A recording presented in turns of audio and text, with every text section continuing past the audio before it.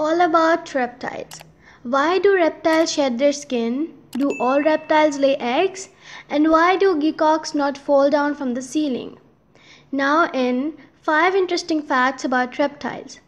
Reptiles are cold-blooded animals. Reptiles depend on the temperature of their surroundings. Therefore, they often indulge in sunbathing. The heat provides them with the energy they require to move. When it gets too hot, they withdraw into cool caves. During the winter, reptiles enter a state of torpor. Reptiles have a dry skin with scales of horn. Turtles and crocodiles have a tight shell made of scales. They keep growing throughout their entire lives. This is different with snakes. Their skin does not grow as their body grows, so they have to shed their skin now and then if it's getting too tight. Lizards, such as the chameleon, also shed their skin. Reptiles move by crawling. Reptiles are usually crawling along the ground, no matter if they have poor legs or no legs at all. Some can also swim, such as sea turtles or crocodiles. Others, like geckos, are very good climbers.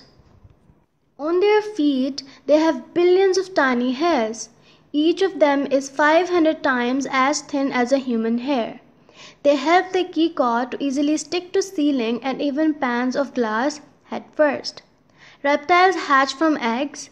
Reptiles lay eggs. As soon as they put them into their nest, they incubate them. Finally, their little babies hatch. Some species also have their eggs incubated by the sun. 3 reptile species are different. The green anaconda gives birth to living babies.